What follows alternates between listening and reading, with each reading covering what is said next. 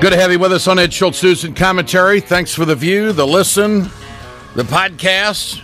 You go to our website, wegoted.com, ringofireradio.com, and rawstory.com, and, of course, RT.com.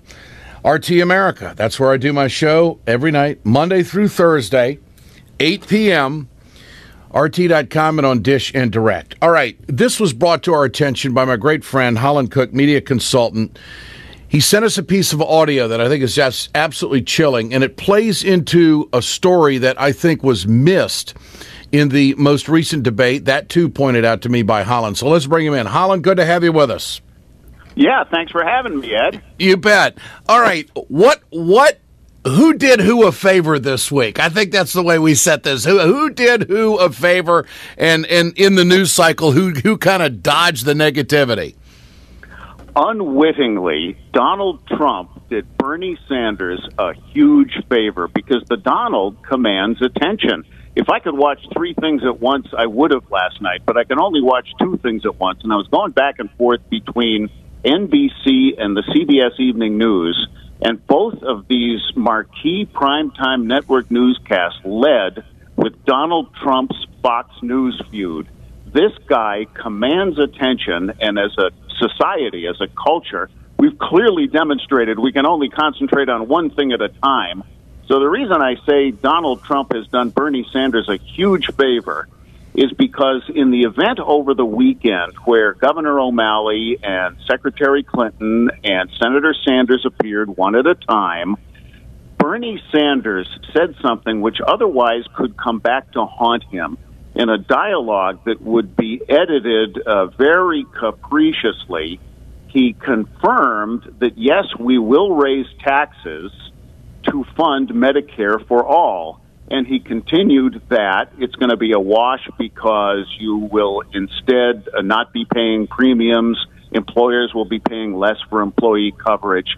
But you know how the subjective editing takes place if the news organization has an agenda. So the soundbite that would come back to haunt Senator Sanders is, yes, I will raise taxes.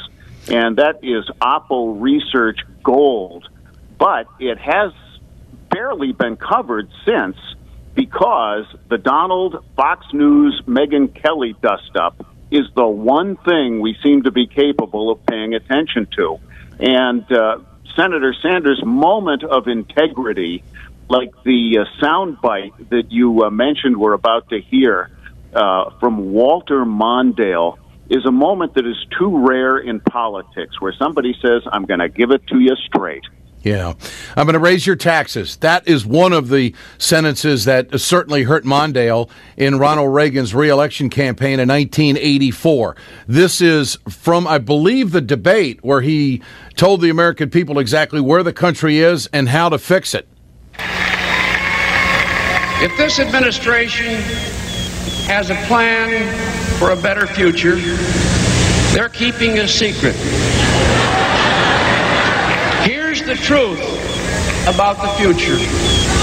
We are living on borrowed money and borrowed time. These deficits hike interest rates, clobber exports, stunt investment, kill jobs, undermine growth, cheat our kids, and shrink our future. Whoever is inaugurated in January, the American people will have to pay Mr. Reagan's bills. The budget will be squeezed. Taxes will go up. And anyone who says they won't is not telling the truth to the American people.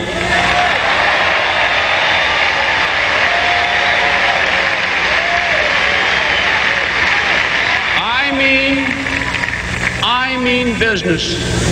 By the end of my first term, I will reduce the Reagan budget deficit by 2/3. Let's tell the truth.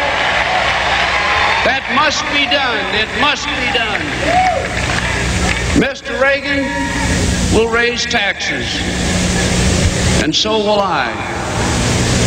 He won't tell you. I just did.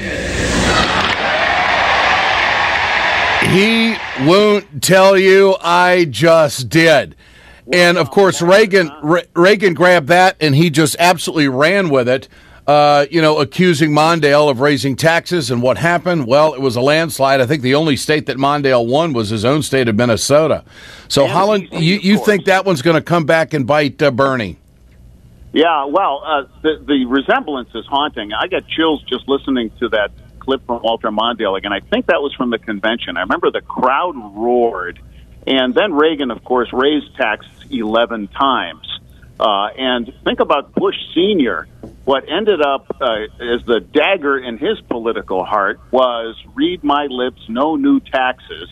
And then when he tried to play ball with Congress and made a deal and raised taxes, that was the end of him. That's right. That's right. Clinton came in 92 and beat him. Interesting stuff. All right. How does this help or hurt Trump not being in the debate tonight? I think he has played Fox News like a Stradivarius, and they did it to themselves with that wise guy press release about him, how you're going to stand up to Putin if you can't stand up to Megyn Kelly, hardly telegraphing that they are an objective purveyor of the news. And, of course, the Fox News base probably loves it, but it inoculates Trump against being called chicken. He is an earned media machine because he's turning this into a positive. And look what's happening over on the Democrat side, where Hillary is trying to lure Bernie into one more debate before New Hampshire. Nobody wants that more than Martin O'Malley, who enjoys any exposure he can get, even though he's being drowned out by more powerful personalities. Nobody needs it less than Bernie, who is on a trajectory to win New Hampshire. Mm-hmm. And he has political cover by saying, I'm not going to do it if it's not sanctioned by the party. So we'll see how that plays out. Mrs. Clinton is still pressing for that. But there's a lot of jockeying going on with to debate or not to debate lately. And I just think it's great, not just for entertainment value, but because people are paying attention to the election process this early. Holland Cooke, media consultant, hollandcooke.com. Follow him. And survivalspeech.com, also a great website. Holland, good to have you with us. All the best, my friend. Thanks. Okay, pal.